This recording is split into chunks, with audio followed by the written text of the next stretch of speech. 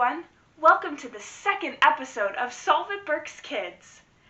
I am your host, Kayla, and today we are going to be exploring the career of an equine veterinarian, Dr. Megan Hayes. Welcome, Megan. Thanks for being here today. Thank you so much for having me. I'll just kind of talk through the presentation and a day in the life.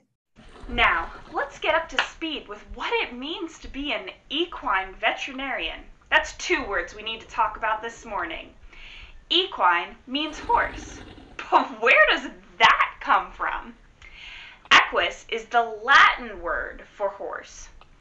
Latin is a language that no one speaks anymore, and although no one speaks it, you can hear a lot of Latin mixed in with languages that are spoken around the world today. For example, the English word equine. What about veterinarian? Veterinarian is a person who can medically treat animals, an animal doctor.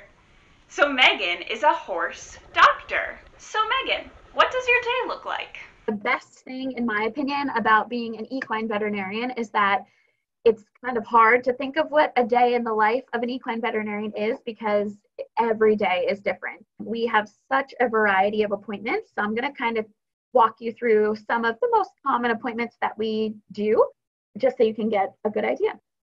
Before we get started, let's take a brainstorm break.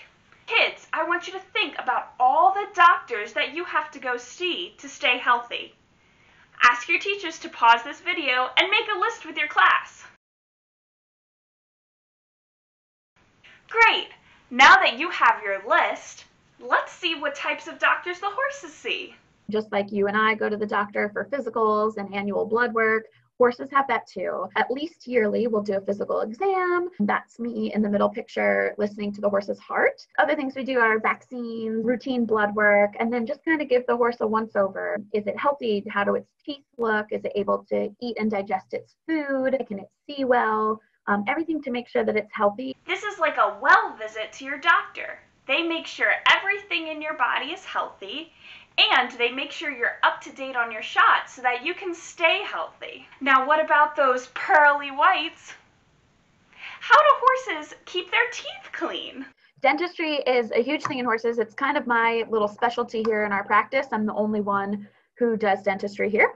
I know horses get really sharp teeth due to their chewing patterns. What do you do about that? So we have to float or file those sharp points 1 to 2 times a year, depending on the horse. The flip side of that is seeing horses with dental problems, infected teeth, fractured teeth, and then addressing those problems and extracting the teeth surgically. But it's a really fun part of equine medicine, and it's a very important part of equine medicine. Do horses ever go to the emergency room? We might have a normal, like my day will have a full list of appointments and the scheduled order of go. But you always have to be ready for that phone call of, unfortunately, this horse up top broke its leg. That's an x-ray of a broken leg. Swollen eyes, fevers, anything you can think of, those are daily emergencies for us. So we'll have to kind of fit those into our day as we see fit. You know, really intensive cases or life-threatening, then they'll come into our hospital. What do you spend most of your time doing? A bulk of what we do is sports medicine. Like I said, most of these guys, they're athletes. They also are pretty fragile, so they break quite often. And the hard part is they can't tell us what is wrong with them. So we identify which leg is the lame leg. And then once we have the leg identified, so we'll watch a horse jog, like the horse in the left picture, so that we can identify which leg, or sometimes legs, multiple legs, that they are lame in or limping on, is what I mean when I say that. And then we'll kind of put them through a variety of different tests so that we can help determine what part of their leg is hurting them. And what do you do once you've identified the injured area? So some of those injuries may lead to surgery, emergency surgeries, elective surgeries, abdominal surgeries, joint surgeries. Those are all things that happen for horses too.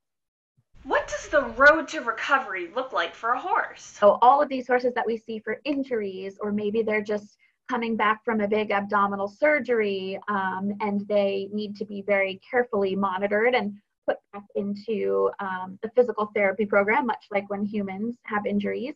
It's impossible to tell the horse, flex this leg 3 times a day, or, work on your balance. So we do that for them at this rehabilitation center, and we have lots of cool toys to do that with. This is just more pictures of our rehabilitation center. We have a regular treadmill. The horse on the left is working on his balance. Seems like a simple exercise for sure, but it definitely helps them, helps their brain figure out where their feet are and how to balance their large muscle mass. Most of these horses are anywhere between 1,200 and 1,500 pounds. What does one of your biggest challenges look like?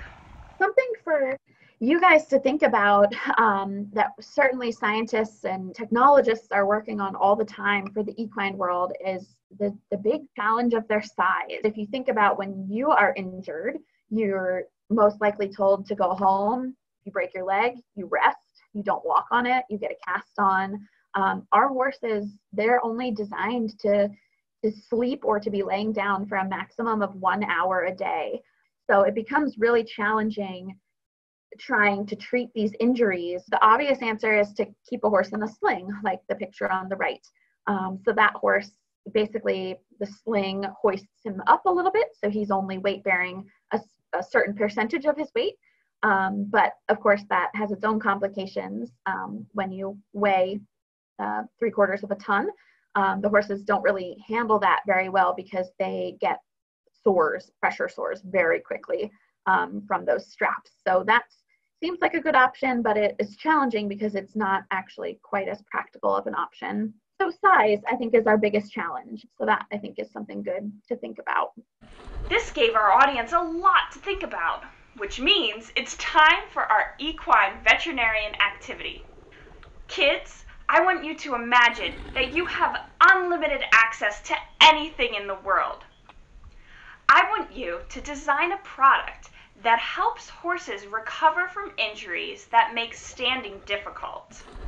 As a bonus activity, look for materials around your classroom and home to create a 3D model of your invention. Send those inventions to kallenbach@albright.edu so that you and your class can be featured on our Facebook page. Thank you, Megan, for sharing your insight on a day in the life of an equine veterinarian. You're welcome. Thank you. Don't forget, kids, it doesn't matter how old you are never too young to come up with an idea that can change the world. Believe in yourself, because I believe in you. That's all for now. See you next time on Solve It Berks Kids.